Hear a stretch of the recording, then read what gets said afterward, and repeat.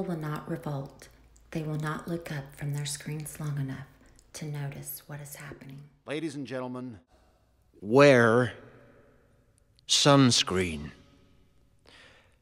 If I could offer you only one tip for the future, sunscreen would be it. The long-term benefits of sunscreen have been proved by scientists, whereas the rest of my advice has no basis more reliable than my own meandering experience. I will dispense this advice now. Enjoy the power and beauty of your youth. Oh, never mind. You will not understand the power and beauty of your youth until they've faded. But trust me, in 20 years, you'll look back at photos of yourself and recall in a way you can't grasp now how much possibility lay before you and how fabulous you really looked. You are not as fat as you imagine. Don't worry about the future, or worry, but know that worrying is as effective as trying to solve an algebra equation by chewing bubblegum.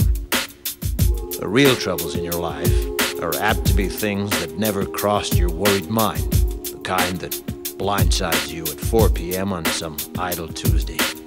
Do one thing every day that scares you. Sing. Don't be reckless with other people's hearts. Don't put up with people who are reckless with yours. Floss. Don't waste your time on jealousy. Sometimes you're ahead, sometimes you're behind. The race is long, and in the end, it's only with yourself. Remember compliments you receive. Forget the insults. If you succeed in doing this, tell me how. Keep your old love letters. Throw away your old bank statements. Stretch. Don't feel guilty if you don't know what you want to do with your life. The most interesting people I know didn't know at 22 what they wanted to do with their lives. Some of the most interesting 40-year-olds I know still don't. Get plenty of calcium. Be kind to your knees. You'll miss them when they're gone. Maybe you'll marry, maybe you won't. Maybe you'll have children, maybe you won't. Maybe you'll divorce at 40. Maybe you'll dance the funky chicken on your 75th wedding anniversary. Whatever you do, don't congratulate yourself too much, or berate yourself either. Your choices are half chance. So are everybody else's. Enjoy your body. Use it every way you can. Don't be afraid of it or what other people think of it. It's the greatest instrument you'll ever own. Dance. Even if you have nowhere to do it but in your own living room. Read the directions, even if you don't follow them. Do not read beauty magazines. They will only make you feel ugly. Brother and sister, together we'll make it through. Someday our spirit will take you and guide you there. I know you've been hurting, but I've been waiting to be there for you. And I'll be there just helping you out whenever I can.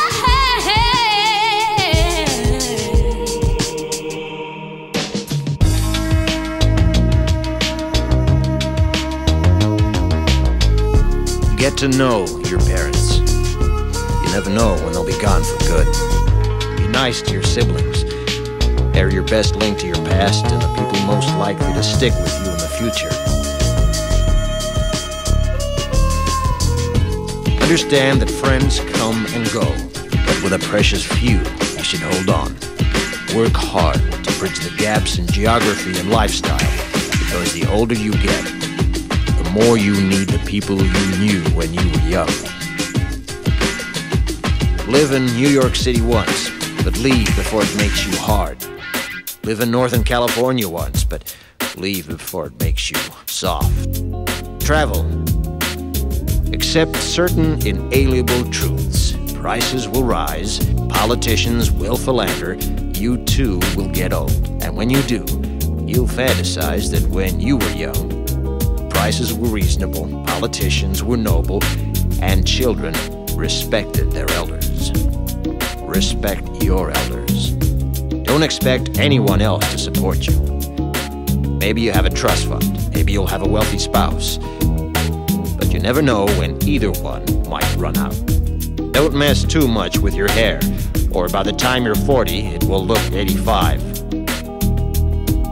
Be careful whose advice you buy, but be patient with those who supply it. Advice is a form of nostalgia. Dispensing it is a way of fishing the past from the disposal, wiping it off, painting over the ugly parts, and recycling it for more than it's worth. But trust me on the sunscreen.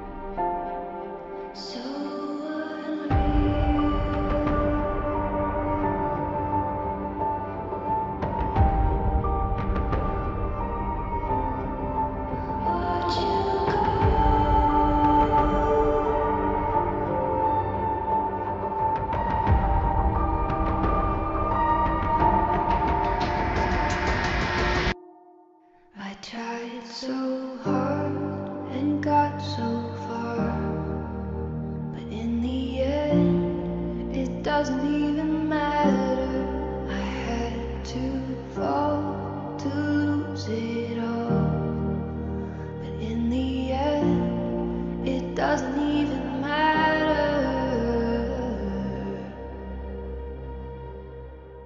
One thing, I don't know why, it doesn't even matter how hard you try.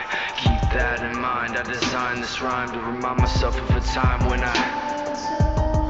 in spite of the way you were mocking me, acting like I was part of your property, remembering all the times you fought with me, I'm surprised it got so things aren't the way they were before. You wouldn't even recognize me anymore. Not that you knew me back then, but it all comes back to me. You kept everything inside, and even though I tried, it all fell apart.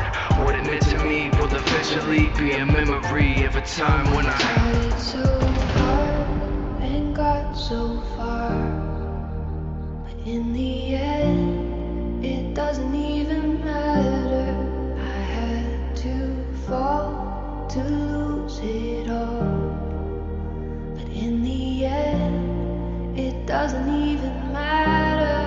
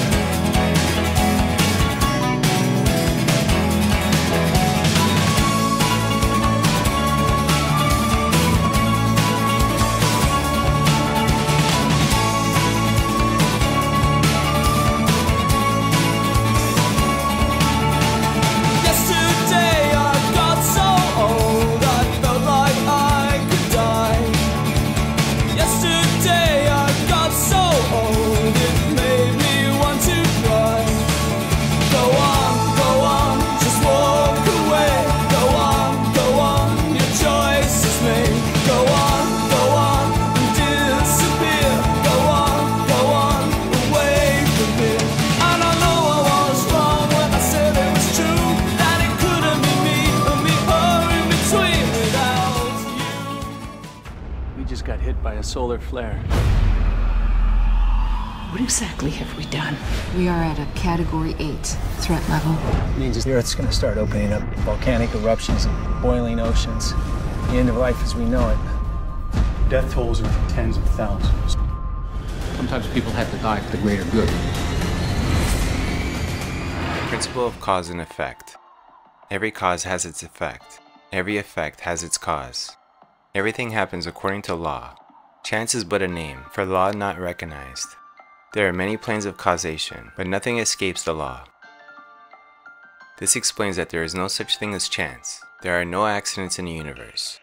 Everything in the universe is governed by laws. There are physical laws, emotional laws, mental laws, and spiritual laws. By understanding these laws, we can learn to operate in grace instead of karma. Many times we don't know the cause for the reason things happen to us. This is because there are 7 dimensions of reality in which causation can occur. The Hermetics understand the art of rising above the ordinary plane of cause and effect to a certain degree. They do this by rising to a high plane of consciousness, and hence, becoming masters instead of victims, and causes instead of effects. The average person on the street is an effect, not a cause. They are an effect and victim of thoughts, moods, emotions, desire, appetites, lower self, past lives, and subconscious programming.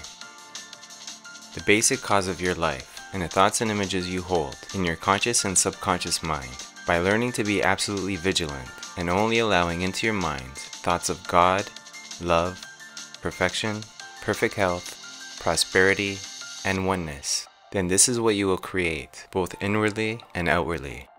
For your thoughts cause your reality. Be the cause, be the master, be the co-creator with God that you truly are, and then you will be using this law and principle instead of allowing it to use you.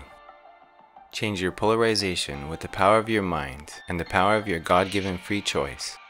This is achieved by knowing thyself and understanding these universal laws and balances that govern our being. To know God, we must understand God's laws.